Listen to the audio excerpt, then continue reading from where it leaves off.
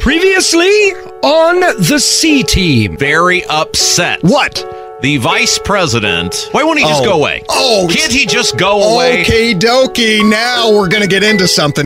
The incident over the weekend? Yeah, him wasting like more than $500,000 of taxpayer money to stage a stunt. If Vice President Mike Pence had actually stayed for the entire game, would you have been okay with that money being spent? No, I'm not okay. But if you're going to at least come to pay tribute to somebody, pay tribute to them. Otherwise, if they weren't paying tribute to Peyton Manning, then it would have been okay for him to leave. I don't understand the point here. Isn't he standing up for a principle? No, he knew it. He knew he was going to do it. Listen, he was going to do it. Oh, okay. I'm going to stand for a principle, but you know what? I'm really a big Peyton Manning fan, so I think what I'll do is I'll just go ahead and take it here. What kind of integrity is that? Then why did he tweet that? Why did he say that's what he was going to do?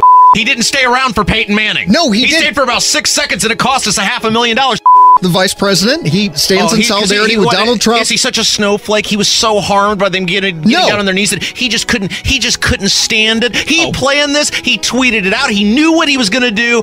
Here's the other possibility that's even worse, that he's so little of a man that Donald Trump calls and tells him to do something, and he just runs right out and does it. No, you do not even go there. This is a man of character and integrity. Donald Trump tweeted out that he told him to do it.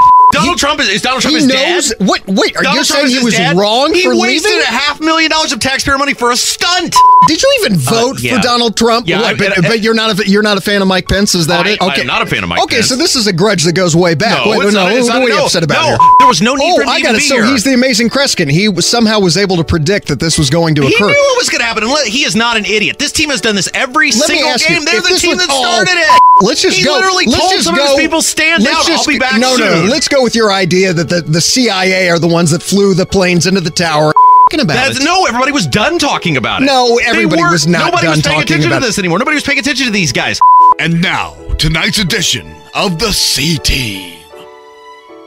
Man, I can't believe we're being forced to do this. One argument and WIBC corporate sends us to peer counseling. Just relax, all right? We play it cool, we get our completion certificate signed, and then we're out. It's your fault anyway. You just had to start screaming like you did when that bee landed on you last week. I have an allergy. What about the spider? I don't like bugs, okay? I'll bet you make your wife squash them for you at home, don't you? You want to start again? Hello, guys. Come on in. Have a seat. So, has it been explained to you why you're here? Because he's a jerk face? Who says jerk face? Can't you even insult like a man? I'll punch your face like a man. Okay, guys. All right. Let's try to speak to each other respectfully and use more productive language, okay? No yelling, right? Okay? Yes. That's right, pal. No yelling. She's talking to both of us. Ooh, look, everybody. It's the yell monster. Ow! Ow! He hit me! Ow! He bit me! Did not! Did too! Quiet. Did not! Did too! Did not! Did too!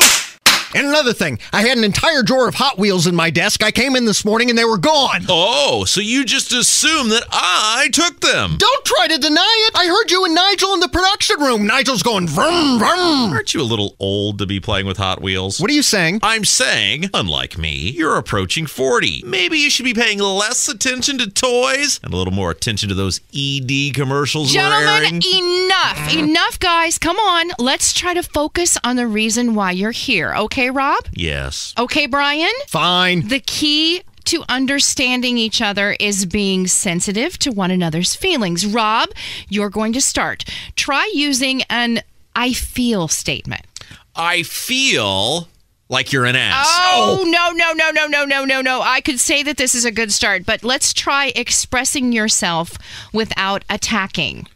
I feel marginalized and belittled when you attack my opinions on the air. Oh, that's very good, Rob. Okay, Brian, now you try. Okay. I feel annoyed whenever you speak. Oh, my. Oh, good start, but I think you can do a little bit better.